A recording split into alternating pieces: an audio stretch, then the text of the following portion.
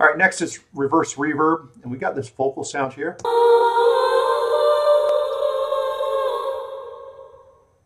All right, great. What we're going to do is we're going to click on this, hit the R key for reverse. That's going to reverse the sample.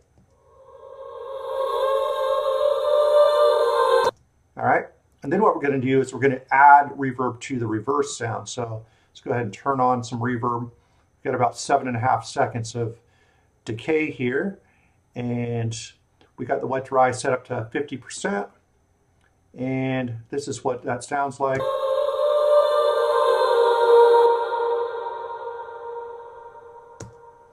Nice long tail, and then all we got to do is just freeze this track. Then we'll come over and flatten the track.